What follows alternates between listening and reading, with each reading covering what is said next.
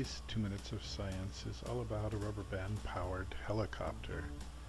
If you look closely, you can see that this is the same rubber band powered vehicle that we modified so that we can put the power source, the rubber band and the blade, in any orientation so that we could do many different types of experiments with this very simple and inexpensive apparatus.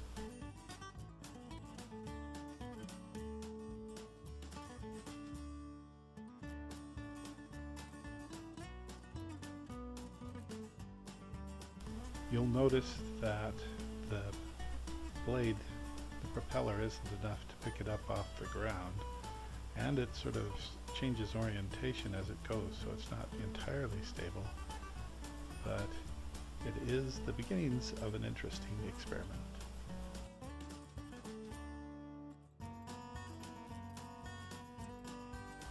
So what we want to do here with our experiment is see how much weight the helicopter blade will take off. That'll give us an idea of how much thrust it has, and we can pre-weigh the little vehicle and see how much it weighs.